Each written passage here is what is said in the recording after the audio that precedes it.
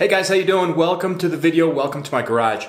I'm in the middle of painting Wratchet's chassis, and with that I'm painting all of the suspension components, so everything is torn apart. And I'm reaching the point where everything's painted and I'm getting close to reassembly. I figured now was a really good time to show you guys how I initially set up the springs on my shock absorbers. This is a locked off-road 12-inch travel, 2.5-inch body reservoir shock absorber. On my setup here, and everybody's going to be a little bit different here, my top spring is a 150-pound spring. The bottom spring is a 200-pound spring. The rear shock absorbers are 16-inch travel. These are also locked off-road. These are 2.5-inch body. Now these I'm actually just using as coil carriers. They did have the remote reservoirs. You can see I pulled that out and I just threw a plug in here. And I also, on the valving inside, I took some of the discs out. So I'm not using these as shock absorbers at all. I just use them as coil carriers. My top spring is a 16-inch spring and it's 300 pound. The bottom spring is also a 16-inch spring and it's 350 pound. Now let's go over to my workbench, which right now is shoved in the corner here. And I've got my other front shock absorber in here. I've got it in the vise, flipped upside down. What I have here is I've got aluminum jaw inserts in here, and then I also put a rag on there to try to keep the scratching to a minimum. But I've got this pinched down in here. This is my favorite way, or for me the easiest way to work on shock absorbers is in the vise with them upside down. I guess first and foremost, I'm gonna show you everything I know here. I know a decent amount about doing this, but I'm not a professional, so take it with a grain of salt. But regardless, I'm gonna show you how I set up Mahler and how I set up Wratchet. I've already told you the lengths of the shock absorbers and my springs. First thing I need to do here is just take everything apart. So the first thing I'm gonna do is bleed off nitrogen. All right, that should be pretty much completely bled off now. The first thing I need to do is loosen this collar all the way down so that my springs are nice and loose.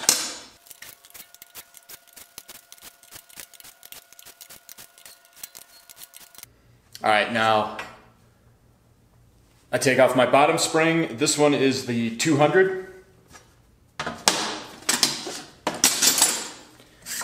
My slider, and I like to label everything. So this is upside down right now, so just to make reassembly really easy for me, I like to write top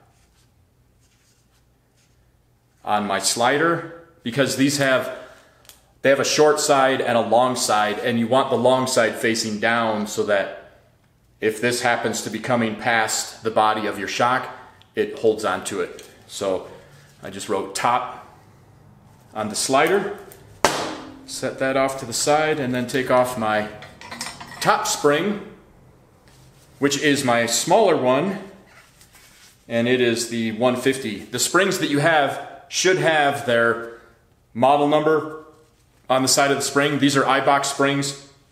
This is a 1200, 300, 150, which means 1200 means it's a 12-inch. 300 means it's 3 inches in the middle, and this is a 2.5-inch body shock, so that makes sense. And then 150 is just the 150 pound. Okay, so I've got my spring here. No, I don't. So I've got my shock absorber here, and I have my slider. And what I want to do is I want to set up this slider. These sliders have a set of rings here, and you can lock these in place so that the slider will stop. So in a normal situation, you've got these two springs, which are different. One's a 150, one's a 200. And when you have them together, they're going to kind of, I'm not going to say neutralize each other, but they're going to average each other out. And What some people like to do is on the bottom spring, they like to run it really thick. Like if I've got my 150 on the top, some people will run like a 250 or a 275 or a 300 on the bottom so that as they're compressing, they'll hit that bottom spring and it will really slow things down. If you didn't have this slider set up with the stops, pretty much that 350 would just completely crush that 150 before it would really do much work. So it would have to crush that 150, and then if it reached the point where it completely crushed the 150, then your 350 would start doing its work. So what you have to do is you have to set this slider so that it stops before it crushes the 150. Now, I don't like to run my springs that far apart. I actually like them really close. Like I said, this is a 150, this is a 200, so they're kind of close. But even with that, I do want the 200, I want the full effect of the 200 since I have it. So in order to do that, you need to set up your slider.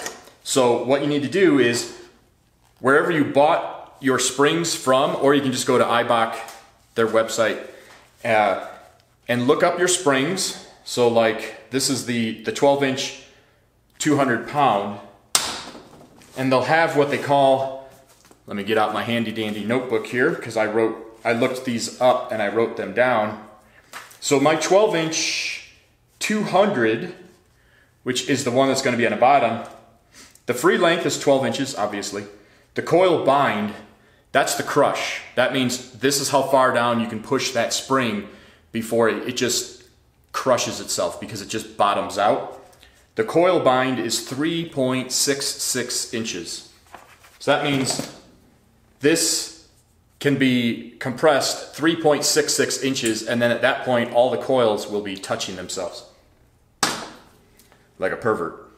So 3.66 inches, I'm going to average that to 4. I'm going to give myself a little bit of extra room, which means I'm going to set this to a position that is 4 inches from bottoming out. And while I say that, the first thing I need to do is I want to get my full compression going on my shock. So I'm going to push this in. As I push it in, I'll probably need to bleed nitrogen out again because as I push this shaft in, it's taking up volume in the shock body.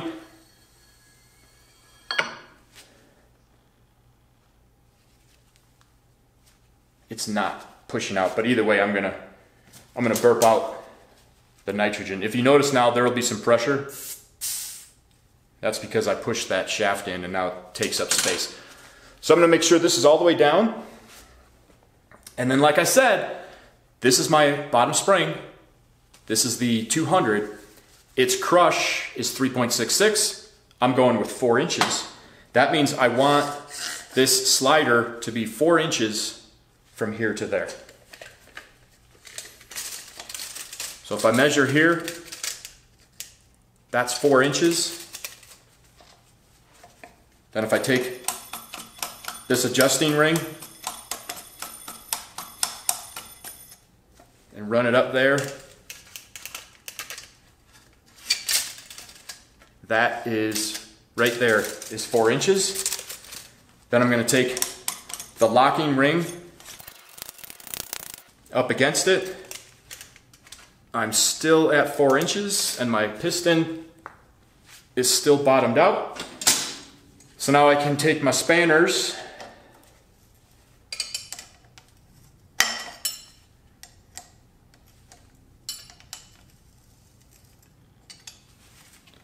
Yeah, well, first I gotta make sure I turn them in the right direction. I do that all the time. You'd think at this point I understood the concept of righty-tighty, lefty-loosey. Okay, now those are nice and tight. So then that locks my slider here at 4 inches. I'm locked in so that at full compression, if I'm coming off a big jump or for whatever reason, this shock absorber has been completely compressed. If it comes in all the way, it's going to stop at 4 inches and it's not going to bind on that spring, which means it's not going to bind on this shock absorber. I want my suspension to bottom out on my bump stops. I want that to take the force of the bottom outs, not my shock absorbers. My system is not designed, nor are these shock absorbers designed to take that kind of an impact. They're there to absorb, not take the shock of a bottom out. So this will protect those. So what I want to do at this point is I want to mark that. So I'm going to put a little mark. This is the front of my shock absorbers. That's why I came around to the front here. I'm going to put a little mark across these, and I'm going to put a little mark on the shock body itself.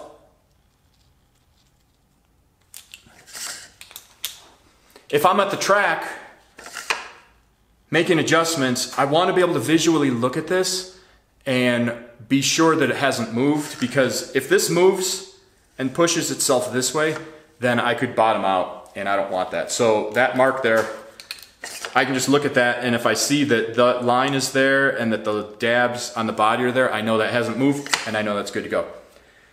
Now, there's another thing I want to make a mark on here. At full compression here, my bottom spring would be almost crushed. The top spring is still at the mercy of this adjuster right here. And this, like, I'm not going to be adjusting this in the field. Some guys will get a little bit more particular with that. I don't. Once this is set at my crush, I leave it.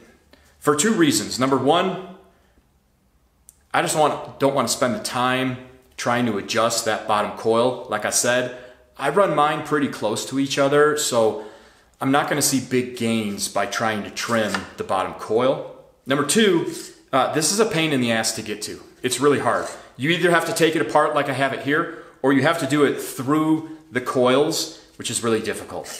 So now that I have this set up, I'm probably not going to adjust that unless I actually change the bottom spring. But if I'm at the track, this I might adjust. So this is still a moving target. Now, a rule of thumb that I've been told, and I pretty much try to stick to, is that if you've adjusted this more than 3 inches off the bottom, your springs are probably a little bit too soft. So if I abided by that rule, I wouldn't ever have any problems. But regardless, because I like visual things, I'm going to put myself an identifier on the shock body here, which is going to tell me that absolutely no matter what, I cannot put this adjuster past that point so that I don't bind my top spring. And my top spring, if I pull up my notes here, the top spring is the 150, and its coil bind is 3.19, which is basically 3 1/4. And again, I'm going to play it safe, and I'm just going to go with 4. That gives me 3/4 of an inch to play with. So if this shock absorber was fully compressed, and I had this set up to stop right here, then if I went 4 inches from there,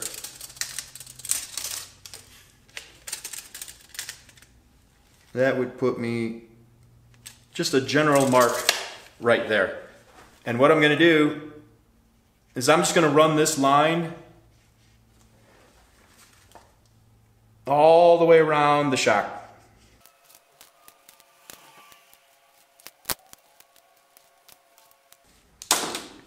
Okay, now that's just a visual line for me, and honestly, like, I don't think I would ever have it adjusted that far, but you never know. So for me, I'm just the kind of guy that really likes clear markers and identifiers. So if I'm out at the track and I see that line, as long as I know that these haven't slipped, that if I don't go beyond that, I'm not going to be binding any of the coils. And I like that, so I'll put that line on there. And with this line and those lines, if you change the coils, you just take some acetone, wipe those off. It's no big deal. Okay, so now what I'm going to do is I want to extend this because I'm done marking these things and I want to put the shock back together. Since I let the nitrogen out of here, I don't like to pull the shaft out of here without nitrogen pressurizing it, because when you do that, you create a suction or a vacuum in the shock body, and then it has to pull that piston back. And there's a good chance at that point you might pull some air past your piston and get it in with the fluid. So what I'm going to do, and since this is just set up, I'm going to actually just put compressed air in here. When I go to the track and when Wratchet's fully built, I'll bleed that out and I'll blow it up with nitrogen. But when I'm just doing stuff in the shop, I just use compressed air. I've got my compressor set up with 75 pounds of compressed air. So I'm just going to tap onto there, put in 75 pounds, and that's just going to push the shaft right out of there. And then I feel pretty good that I'm not pulling any air past that piston. I had to pump up my air compressor a little bit. Hopefully when I open this valve, there we go. Now the air pressure is pushing the piston in here down, which is pushing the fluid out. Okay, now the shock's up all the way, I can reassemble. I've got my 150, which is the lighter spring. Take off my slider, put on the 150, put my slider in with the top facing down because this is upside down, and then put in my 200, and then my bottom collar, and then I can turn this in. Now this collar on the bottom here is, remember, my moving target, but I've driven Wratchet enough and I've had him at the track a couple of times now.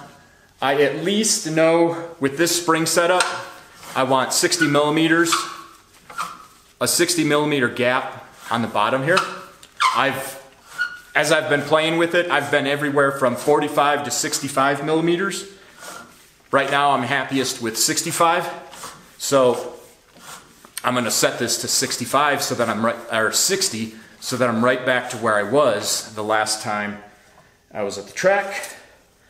So I've just got a little ruler here. And for me, I just measure to the threads, and right now I'm at 38. So I'm just gonna crank this up until I'm at 60.